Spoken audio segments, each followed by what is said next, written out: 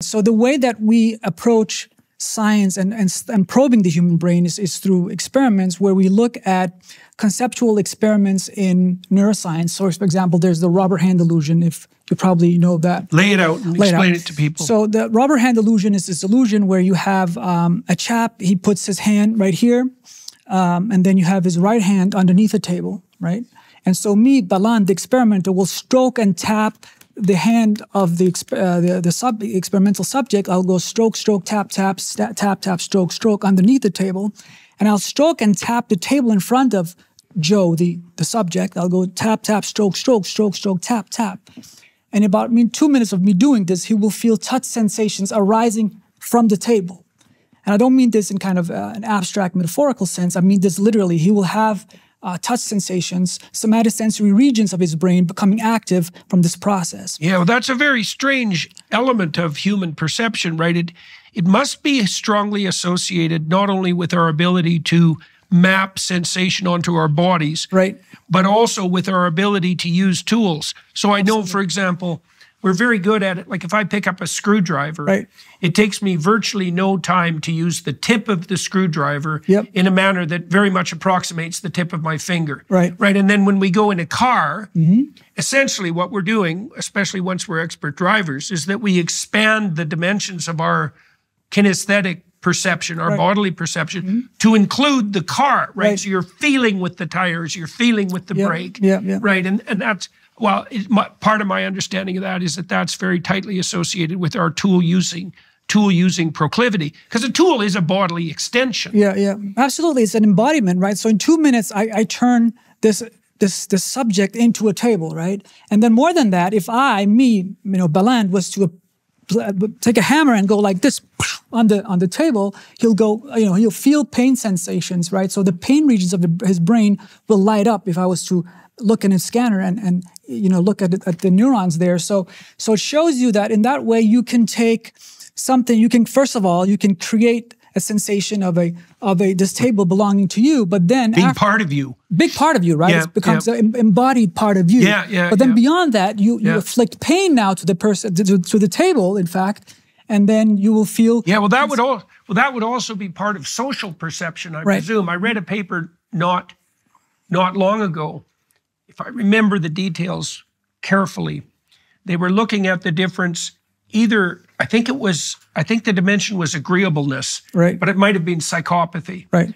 Which would be the opposite of agreeableness. Right. Let's say that more agreeable people, so less psychopathic people, have more pain activation to the perception of other people's pain. Right. So you could imagine that part of the utility in being able to morph your pain sensitivity, even to represent something objective like a table, right? That's also a variant of my ability to map my own body, let's say, onto your body, so that the empathy that I feel for you isn't conceptual. Right. And I've really been thinking about this in terms of how we understand each other, because it looks to me like what we do to understand each other is I notice what your aim is, partly by watching your eyes. Right. I infer your aim. Once I infer your aim, I can inhabit your perceptual space, because if I know your aim, I know the objects that surround you. But I also know how your emotions are configured, right? Because they're configured in relationship to the aim. Yeah. If I can adopt that aim, then I can embody those emotions and perceptions. Right. I can read off that embodiment, and then so the understanding is actually my simulating you on my own neural architecture, right. And then drawing the appropriate inferences from that. And it looks to me like children probably develop that ability. Some of it's nascent, I would say. Some of it's there. It's very interesting. So we were the first group to show that people with OCD, who has a very fixed sense of self, right? So they wash their hands all the time, washing and scrubbing. When they do this illusion, they have a much more sensitivity to it, to the extent that there's a control condition for this illusion, where for the illusion to occur, you have to stroke and tap, stroke and tap in a synchronized manner. That's very important, right? So that's key. Right. So you're linking the visual perception to the kinesthetic perception? Absolutely, absolutely, right?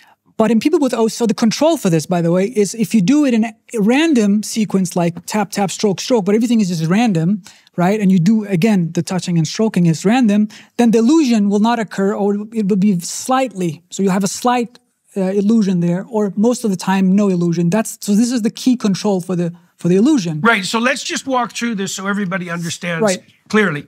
So you have someone with their arm on a table, let's say, their left arm. Their right arm is under the table. So they can no longer see it. Now, what you're doing then is you're interacting with their hidden arm physically.